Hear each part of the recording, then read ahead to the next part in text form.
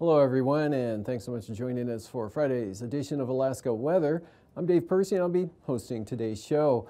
First weather graphic, hazardous weather graphic for tonight and tomorrow. No warnings or watches out, but we do have a winter weather advisory here for St. Lawrence Island and the Bering Strait coast, which remains out until 6 a.m. Saturday morning, and that's for maybe another 3 inches of snow or so with winds gusting to 55 miles an hour. That'll create visibility is less than a half a mile at times, especially up here along the Bering Strait coast. Temperatures rose a shade above freezing, about 34 at both Savunga and Gamble, and that really reduces any blowing snow as far as cutting down visibilities go. But if they fall back below, it could still occur, and that's going to be mostly overnight and then should be over by tomorrow morning. And also here the Chukchi coast, same thing going on, except winds maybe not so strong, only gusting to 50 miles an hour. Could pick up 1 to 3 inches of snow, and that's out until 6 a.m. Also, on the western Arctic coast here, that winter weather advisory, similar conditions, but gusts 45 miles an hour, and that's out until noon tomorrow. And central Arctic coast there, that winter weather advisory is out until 6 p.m. Saturday. Look for winds gusting as high as 45 miles an hour. Kind of a series of impulses moving eastward in some pretty good westerly flow aloft here and affecting the Arctic coast, actually all the way to the east, but no advisories out for the east side. And satellite imagery showing a really weakening system pushing into a zone of formidable high pressure area, and this is just really mid and high level clouds and maybe some light moisture, but whatever fell was pretty insignificant. And that's actually coming up toward the Alaska range. It could be kicking off a couple of showers there. And down to the south, though, we got upper level low centered south of Kodiak Island. That brought about a few hundredths of an inch today to Kodiak, and it's ended. Some clouds down in here with some scattered showers to the south. And then a much stronger system out here pushing northeastward into the Bering Strait, and 40 to 50 mile an hour wind gusts this afternoon over the Seward Peninsula from the southeast. Temperatures in the upper 20s to mid 30s. And St. Lawrence Island, again, 55 mile an hour wind gusts. Temperatures rising in toward the mid 30s with some snow and rain and snow. But down to the Pribilofs, dry conditions and windy for AKwx. That system pushing eastward, but gusts 55 miles an hour this afternoon from the south, but no rain yet. The main rain precipitation area here is just to the west of them and east of Shemya. So look for rainfall to start there at any moment there for AKwx, and take a little longer for ATKA. Otherwise, the southeast coast looking pretty good today. Actually, all southern Alaska looking pretty good here. South central Cook Inlet, Copper River Basin on down the coast. Looking pretty good. Had some fog, dense fog earlier today. The dense fog advisory ended at noon in the greater Fairbanks area. And sunshine, temperatures 50s to lower 60s, especially down over the southern southeast coast this afternoon. Day much like yesterday. Got some low clouds creeping in toward the coastline there, and also back up along the North Gulf Coast. Looks like it should stay mostly offshore here for the next, at least through the weekend. Otherwise, high pressure, light wind conditions, that leads to areas of low clouds and fog that could develop anywhere over the interior during the overnight hours, and then into sunshine in the afternoon. And then that trough along the Arctic coast, this system, that south to north flow, pulling the milder air northward, and the gusty winds and snow, mostly back to the west here. And we'll see for tonight, that kind of takes a jog to the east, the flow westerly coming over the top of this high, both at the surface and aloft over the interior, will carry that eastward, and some pretty good zingers with that when you get a jet on the north side of an upper level ridge like this. And this one's pretty good. That's why the winter weather advisories are out, because you got 45 to 55 miles per hour blowing snow, but not enough for winter storm warnings or blizzard conditions. Won't be that much new snow. and improving conditions here even tonight, late tonight for St. Lawrence Island, taking a little longer. Could be mixed precipitation, could go either way here with that warm air surging northward and those higher freezing levels coming into the northern Bering Sea. Kind of another wave down here to the south developing on this frontal boundary. So this portion hanging back to the west here, along with that low just way back to the west near the Komodorskis. So look for some clearing, and not too bad on the winds actually here for the Pribilofs, even lighter winds. Light winds here over the southeast Bering, low clouds and fog possibly forming here, actually anywhere from St. Lawrence Island right on down to the eastern Aleutians and Alaska Peninsula there. And also over the interior for late tonight, low clouds, fog, again, could develop, as I mentioned, anywhere in these areas, could maybe even Fairbanks again. And light winds, maybe isolated snow showers over the eastern Alaska range, but again, nothing significant. And clear, dry, and light windy, or with light winds for the southeast coast there. I could see some low clouds and fog right along the outer coastline. Some of that may develop over the inside channels, but otherwise showers here near or south of Kodiak Island. Tomorrow, some of those may clip the island, especially on the south side there. Otherwise, it'll be a generally mostly cloudy day the way it looks right now. If you see any sun, consider it a bonus. Better chance of sun in Bristol Bay there around King Sam and Igigik up to, well, all the southwest interior here under the domination of high pressure, and variable clouds along the coast. Otherwise, partly to mostly sunny eastward here across the Copper River Basin, including Prince William Sound, northern Cook Inlet, and then you start to run into more clouds as you get into the upper Yukon, Koyukuk Valley areas, and you get north of the Brooks Range, and you got that gusty wind condition with the blowing snow all along the Arctic coast with advisory level blowing snow for the central and west side here. See a little bit tighter gradient there, so 40 to 45 miles an hour in those wind gusts, and maybe 25 to 30 or 35 on the east side.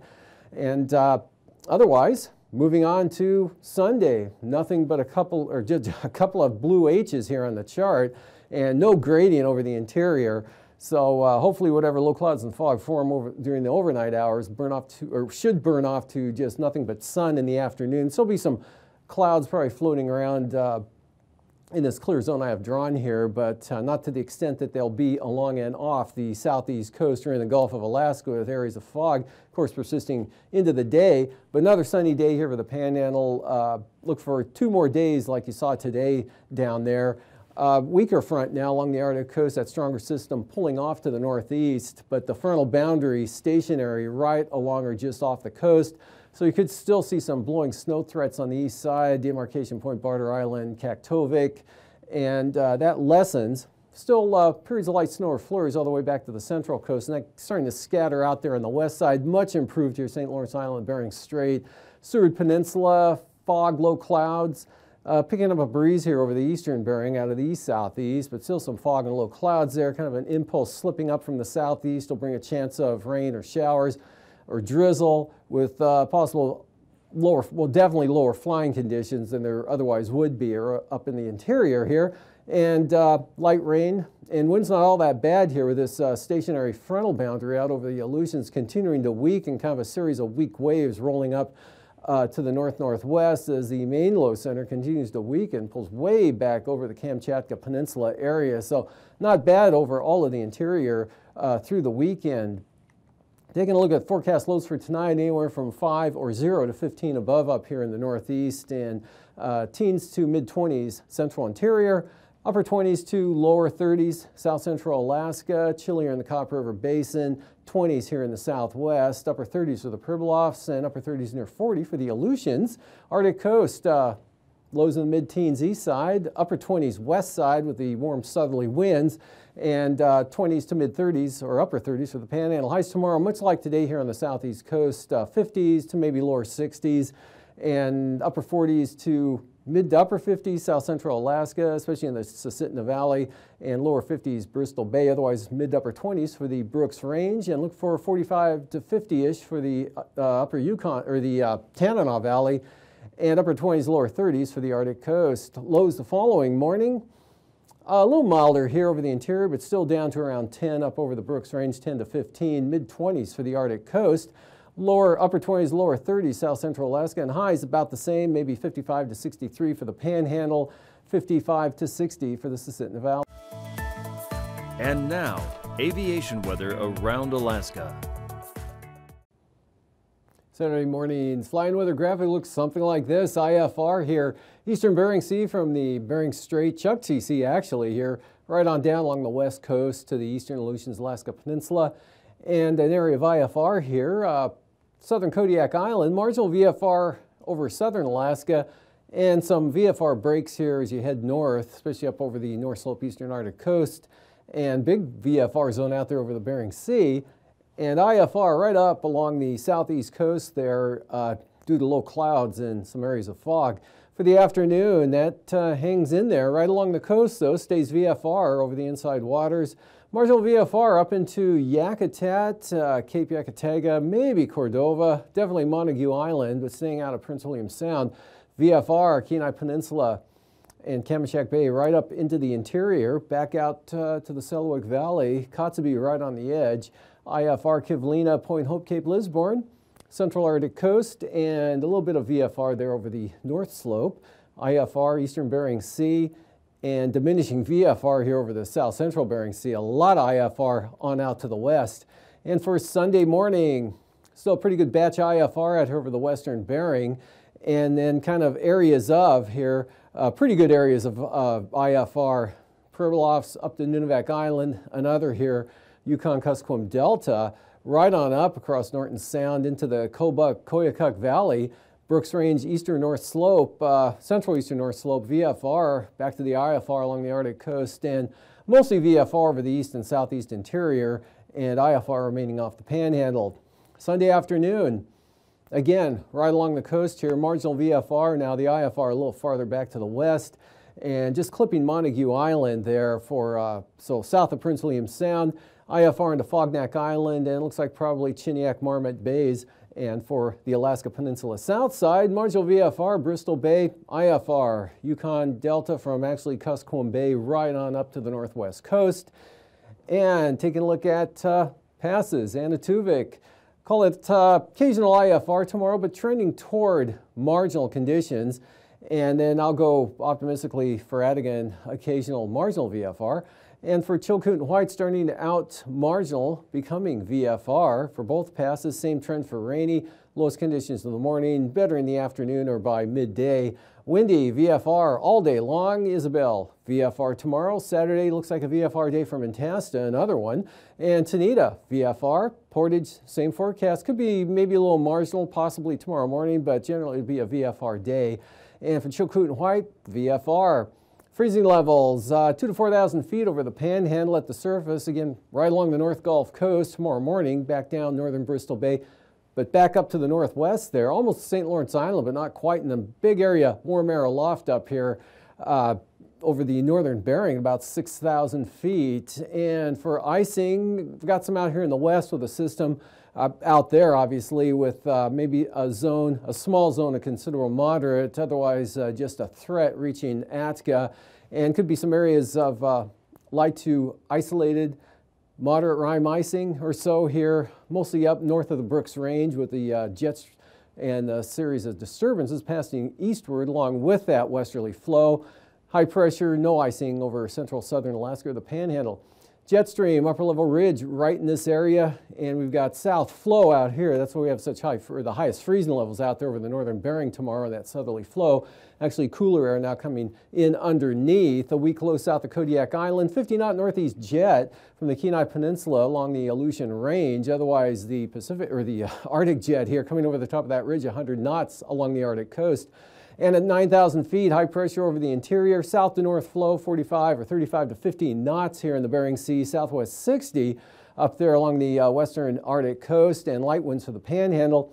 And taking a look at 3,000 feet, same pattern here, high pressure, central interior, another center there just south of the Kenai Peninsula. Flow around that, pretty light here under the big ridge or the area of high pressure, but increasing southeast 25 to 35, 40 to 50 here coming up to the Bering Strait, and then westerlies 45 to 50 from the Brooks Range to the Arctic coast.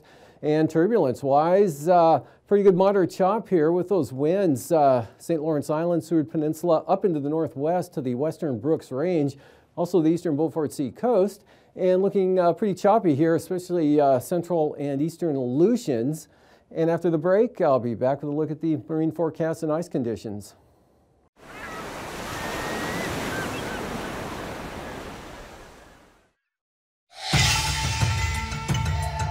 On March 11, 2011, a powerful tsunami hit Japan, destroying cities and villages. As the water receded back into the ocean, it pulled what remained of buildings, cars, boats, and homes along with it. Scrap metals, plastics, and objects of all shapes and sizes either sank near the shore or floated away. In the days that followed, large masses of floating debris could easily be seen by satellite imagery and aerial photos.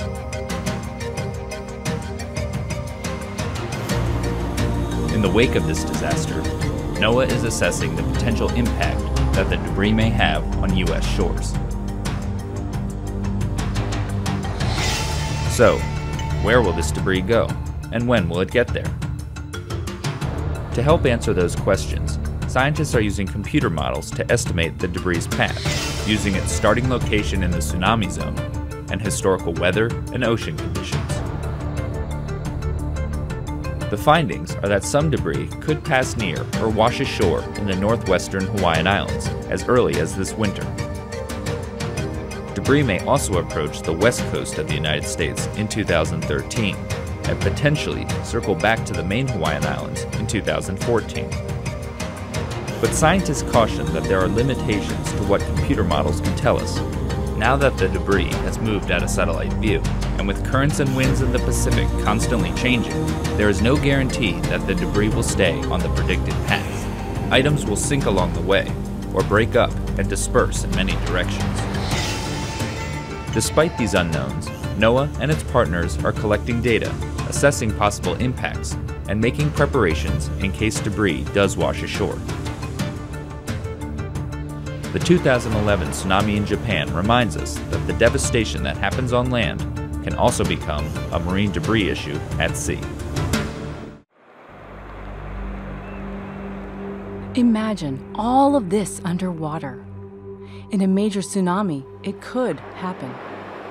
In this part of Washington state, it's happened before, hundreds of years ago. Sometime in the future, it will likely happen again. But we can be ready. If a tsunami strikes, this school will provide a place for people to ride it out above the waves. We're in Westport, Washington, and right behind me is the very first tsunami vertical evacuation center in the United States.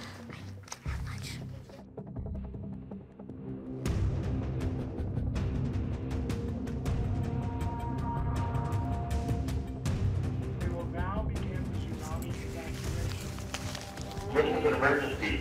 Please walk to the nearest exit. Let's go. Go to the stair tower and proceed up the stairs.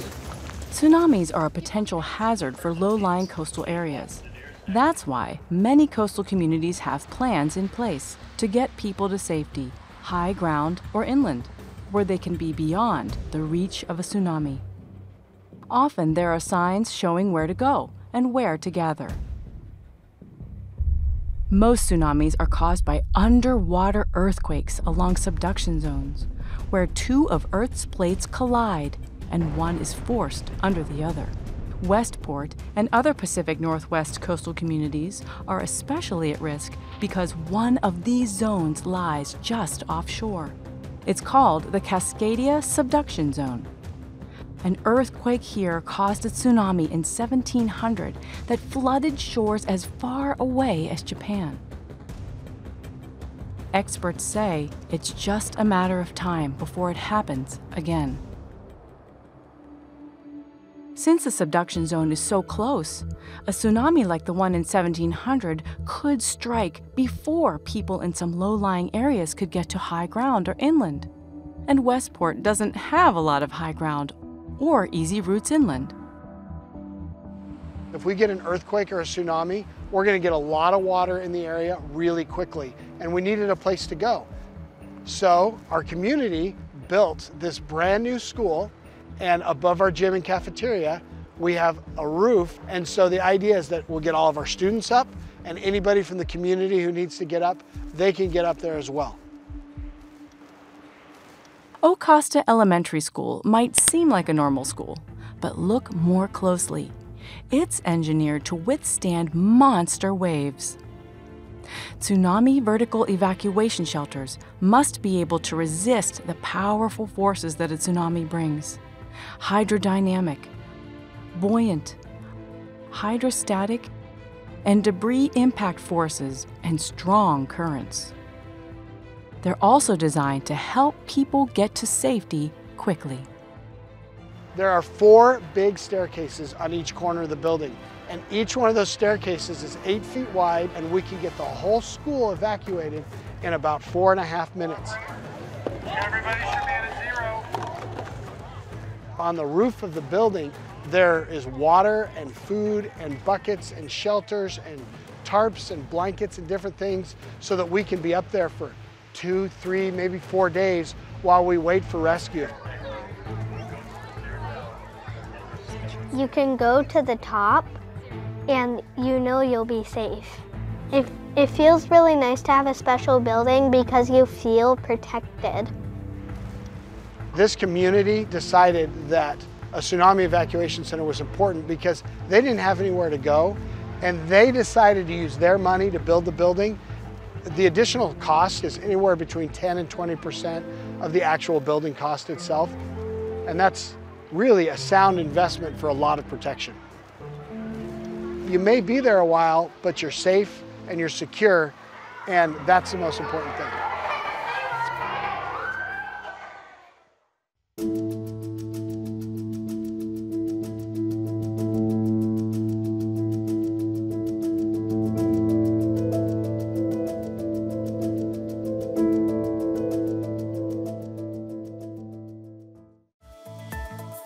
And now, marine weather around Alaska.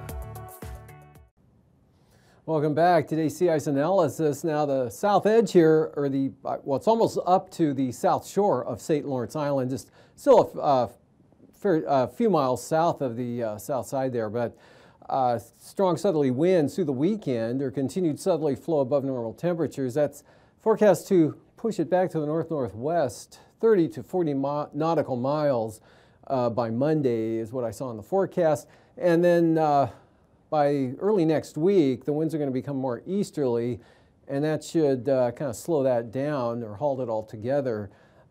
Moving on to coastal water forecast, north winds 20 knots here on the southern southeast coast, seas 8 feet, and northwest 15 to 20 with 4 to 6 foot seas on the north coast there. 6 foot seas here on the south coast. North 15, northern and central inside waters, and really light winds here for the southern areas. And for Sunday, northeast, still light winds here, 10 to 15 knots on the south coast, 7 foot seas. Northerlies 15 knots for Clarence Strait, Stevens Passage. Small craft advisories, tighter gradient there, so north 25 for Lynn Canal, otherwise northeast 15 to 20 for the north coast. And for Cook Inlet tomorrow, north winds 10 to 15 knots, north 15 there for Kamishak Bay, about the same for the Barren Islands, roughly 10 knots out of the north.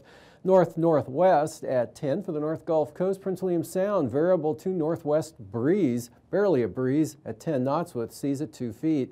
Those become more northerly on Sunday. Really not much of a change at all here for the North Gulf Coast as well. Staying really light, 10 knots, north 10 knots, seas 2 to 3 feet, all the way down to the Barren Islands. Kamishak Bay no different, north 10 with 2 foot seas. And Cook Inlet, north winds 10 knots, 2 to 3 foot seas. And from Bristol Bay tomorrow, northeast 15, and for the Alaska Peninsula, we've got easterlies at 20 knots with seas up to 10 feet on the Pacific side of the peninsula. And from Castle Cape to Sitkinak, northeast 20, northeast 15, Kodiak Island, seas around 5 feet. And for Sunday, those winds on the east side of the island here pick up about a little bit, but only at about 20 knots with 6 foot seas, staying northeast 15 in Shelikof Strait. Same wind pattern and speed there for Bristol Bay, northeast 15. And small craft advisories now from Sitkinak all the way down to Cape Sarachev as those easterly winds increase to 25 knots and seas built to about 8 feet. North side of the peninsula, east at 20. And for the western Aleutians tomorrow, we've got, west of Amchitka Island, we've got southeast winds at 30 knots, and then from Amchitka eastward here, pick up the southeasterly gales at 35 knots, all the way over to AKwx, and then you down to about 30 knots here for Winmac Island, and then turning east for Unalaska Island, 20 to 25 knots.